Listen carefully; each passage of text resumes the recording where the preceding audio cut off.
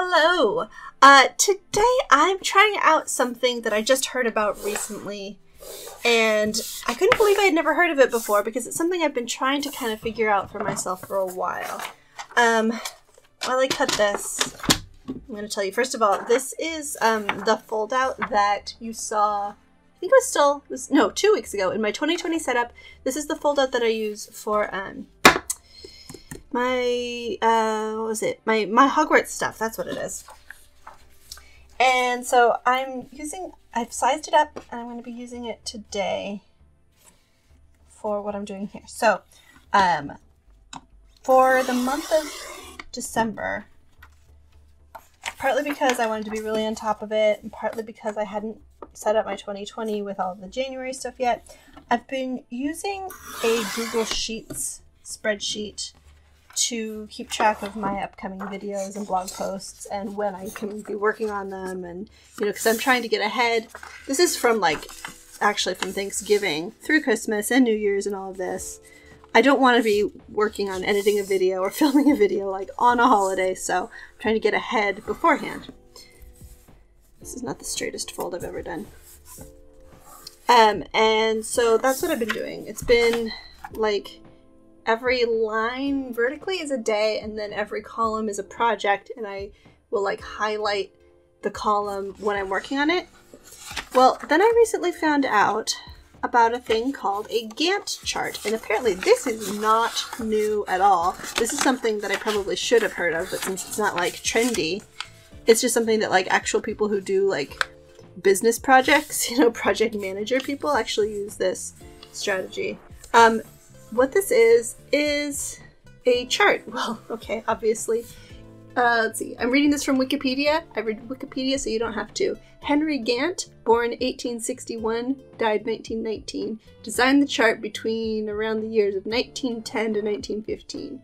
So, he's the one who designed this, and we're going to be using it today. I'm going to be trying this out as a way to keep track of working on my projects in this guy, which I showed you last week, so check out that video as well. This is my content calendar. Her name is Hermione, and it's a little happy planner. So we're all punched and ready to go. The idea of this, and I'm doing it this way so I have plenty of room across the top, that I'll be filling in this way, is I'm going to put dates this way and projects this way. So I'm just using this blank grid. It could probably be better in maybe a monthly fold out, but I want it to be longer than a month, so I went with this triple fold out. Let's go ahead and give 1, 2, 3, 4, 5 columns, and then I will put the dates across the top in here. So I'm just doing this on camera because I may as well get some content out of it. And this way you get to see what it looks like before it's important that you can't see it. Because I like keeping surprises from you as to what's actually going on. And what videos you can expect. And I'm just writing numbers in a line here. Okay, I'm gonna fast forward. How perfect is it that I didn't plan that at all? That January ends on this page and then February starts here.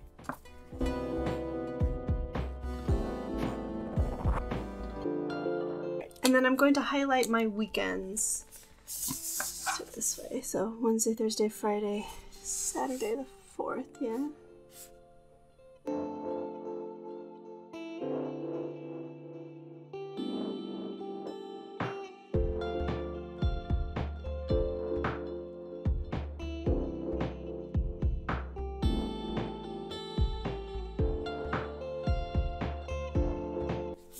Alright, that doesn't look atrocious, and you guys are probably never going to see it again after this anyway, so there we go.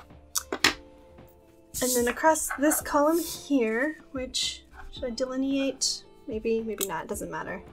Does not matter. I'm going to put the, should I highlight these too?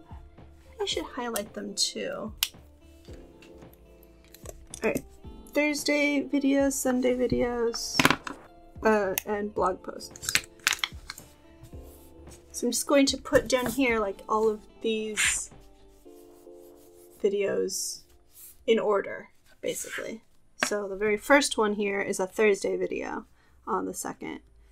So it's green. It's the very first thing due in January, so.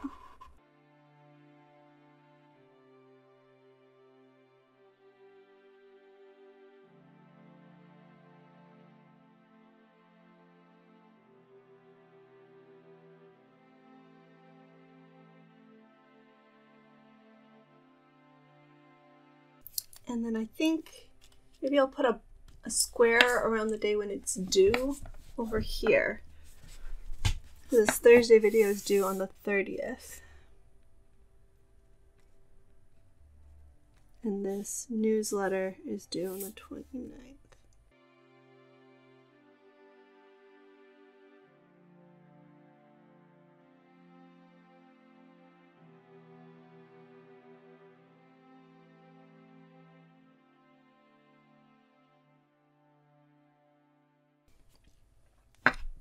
So the idea here is to be able to visualize how far in advance I should be working on stuff.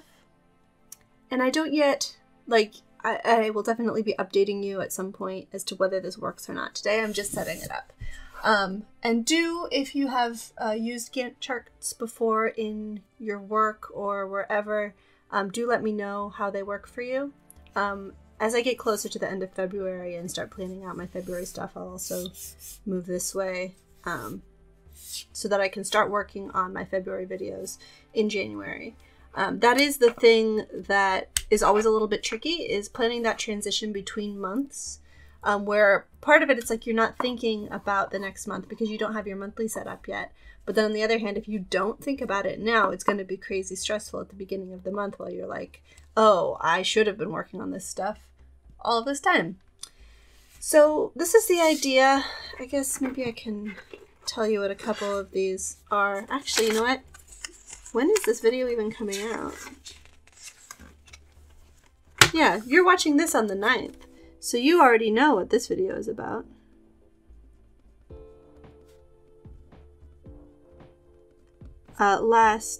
Yesterday, Wednesday, was a blog post.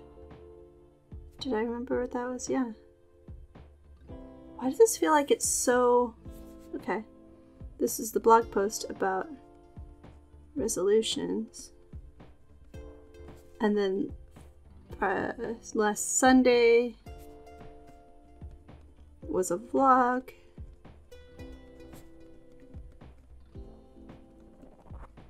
And then last Thursday was this content planner. So there you go, you get to see some of it.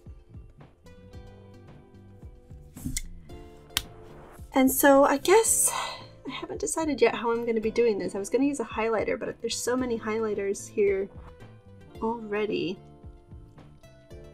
So I'm filming this like before Christmas because I want to get ahead on stuff and because I figured I may as well film it being set up. And I've already like outlined this blog post. And I've already filmed this video as well. So, I mean, do I just put a line? Do I put gray again? Because blue means something now. Brown, no. I'll use gray. Alright, so I'll just put like a highlight here. The holiday debrief video. I already have a plan. I was gonna film that on, the 20th. No, on the 2nd. I was gonna film that on the 2nd. So, I can start highlighting from there. That's the idea, is like, I'll film this the day that I'm back from my vacations. Resolutions I've already started working on as well, so. So you see how this is gonna work. It'll be like a little staircase down the way. Have I started working on next? Oh no, I have not. When was I gonna film that? Maybe on the, on the 6th? Maybe? Alright, I think I'm gonna start filming this video on the 6th. Or start working on this next week. So that's an example as well. So yeah, I guess this is where I am. I'm being honest and I'm being unedited, and you get to just sort of see where this is going to start, and then at some point when it has become a system, I will let you know. But for now, it's just sort of a way to visualize things instead of using Google Sheet, which works fine, I guess, but I kind of like the idea of having it on paper, maybe just because that's the kind of channel this is. So if I'm not planning on paper, what's the point? So there we go. I hope you found that interesting, maybe informative, maybe thought-provoking. If you have any thoughts that have been provoked, do let me know down in the comments below. If you've ever used a Gantt chart before, or if you find it to be a useful tool for you, then let me know that as well. If there are any tips or tricks that you have, let me know that. And I will see you in the next video. Oh, I haven't told you what that is yet. It's going to be a bedtime book review, so enjoy that when it comes. And don't forget to subscribe so you don't miss it, and I'll see you later. Bye!